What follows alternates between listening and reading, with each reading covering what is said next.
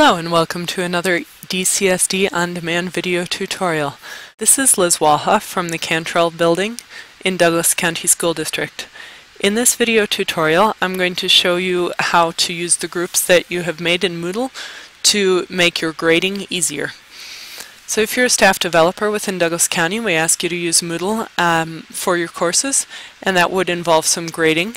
If you're a regular teacher within Douglas County who's using Moodle, you can also use this grading feature. Obviously, you still have to move your grades from there to Infinite Campus, but it's nice to have the gradebook option for communication with your participants.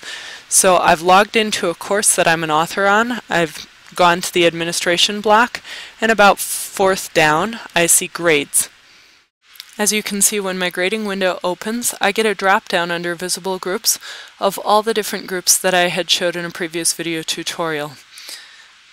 When I click on Groups, it will reload my participants list so that I see just the ones that I want to be grading for that particular group. I click on an assignment that I want to grade. It'll pull up that assignment. And then as an instructor, I have just a couple of recommendations for how I like to set it up. You may choose to do it differently, but I like to first scroll down to the very bottom. I like to show about 30 submissions per page, or however many number of students you have. I don't like to scroll back and forth between pages, so I set this to the number of students that I'm likely to have in a course. I also allow quick grading, and then I save my preferences. The reason that I do that is that I want to be able to make my comments right on the same page. So for example, let me back this up a little bit.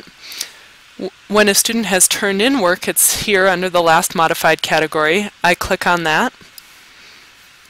This is an example of an online text assignment where they talk about what it is that they're going to complete, and they include a link. The students include a link. I can go to this link to visit it if I want to, and then when I'm done looking at my student work, I close the window. Quick grading enables me to put comments. In this case, since it's a staff development class, I do pass-fail on it, but you could have a scale grade as well. And then as soon as I'm done with my comments and the pass-fail, I scroll down to the very bottom and I say make sure that send notification emails are on and click save my feedback. That sends out my comments to the people who are participants in my class, and it lets them know how they did. Thank you for listening to this tutorial. Again, this is Liz Walha from the Cantrell building in Douglas County School District, and I was showing you how to handle grading and groups in Moodle.